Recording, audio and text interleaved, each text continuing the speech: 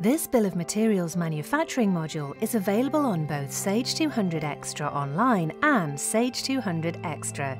It allows you to monitor, control and cost your manufacturing processes and is ideal for businesses involved in light assembly who don't need the full manufacturing module.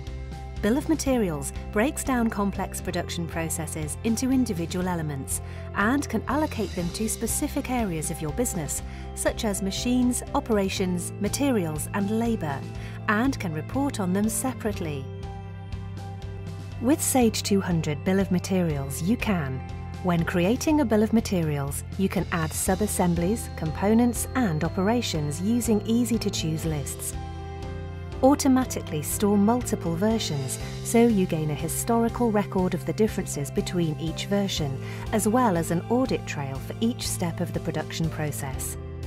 The cost option allows you to cost in full an individual or a number of bill of material records, especially important when looking at timings and cost, and as well as possible selling prices.